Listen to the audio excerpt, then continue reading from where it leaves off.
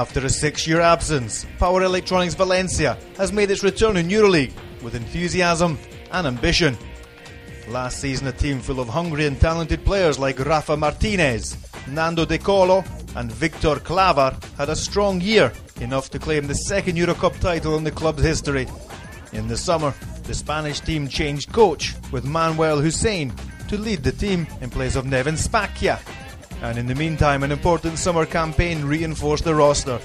Power Electronics signed Serbian power forward Dusko Savanovic, one of the greatest protagonists of the World Championships in Turkey.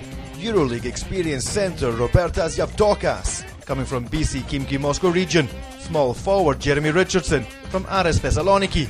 And at point guard, EuroLeague's all-time leader in assists per game, Omar Cook, landed from Unicaja with a 2-year deal. Moreover, home court can be the secret weapon for Valencia. With just 5 losses in 81 home games in European competitions, EuroLeague teams will have a tough time winning at Pabellón Fuente de San Luis.